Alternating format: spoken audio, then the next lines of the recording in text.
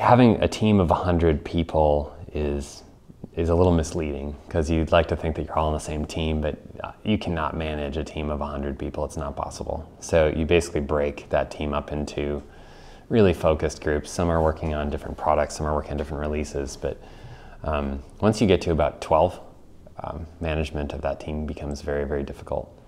So I actually don't like seeing single products that have teams above 12.